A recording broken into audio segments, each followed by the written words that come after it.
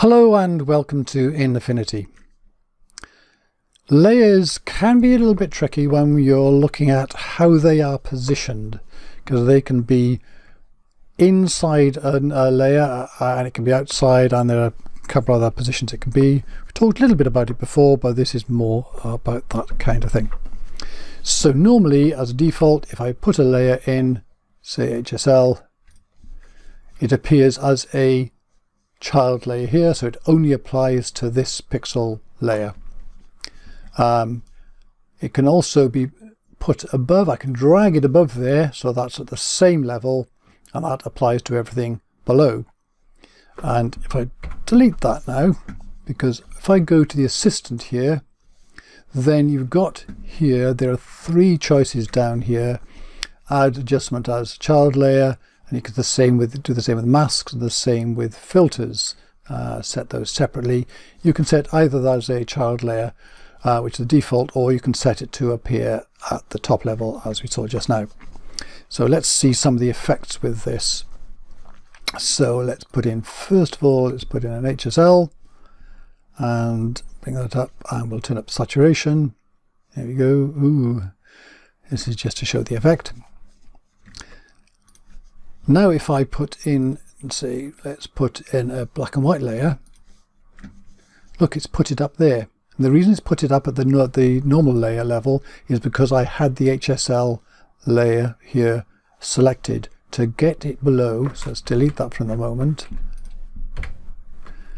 So if I've got this selected as I just put it in, I need to have the pixel layer selected. Now it will appear down below there. So I put in black and white, and that's, I'll leave that as it is, so that's turned that black and white.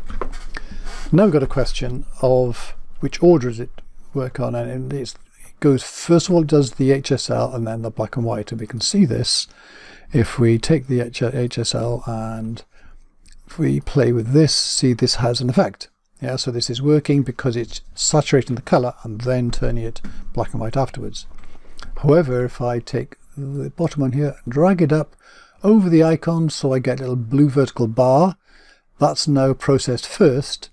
Now the HSL is not working, and it's because it's already been turned to black and white first, so there's no colors for it to play with the saturation.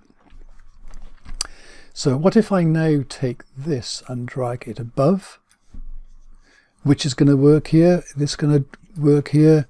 Again, no, because any child layer here is processed before any layer above.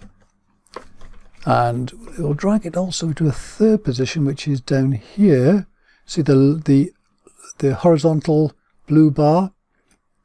So now look at the layers here. You've got this one and now this one here. So does it do the HSL first or the black and white first? Let's test it.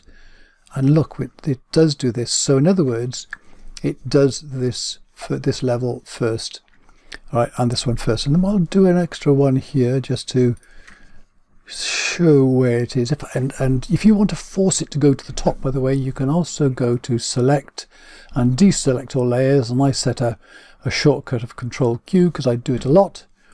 Now, because it hasn't got any layer selected, if I put in something, say I put in curves, then that appears at the top here, and then the sequence in which things are done, it does the one down here called the clipping layer first, so it's indented, not as much but still indented more, that it does next, and at the top it does that one third.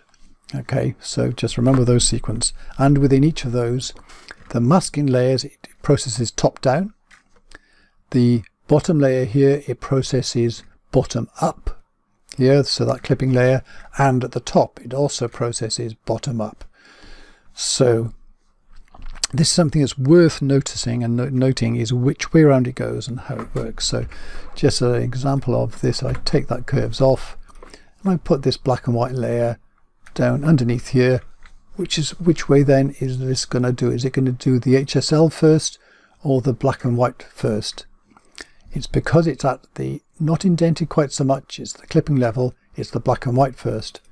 So if I then bring up the HSL and I play with the saturation, nothing happens.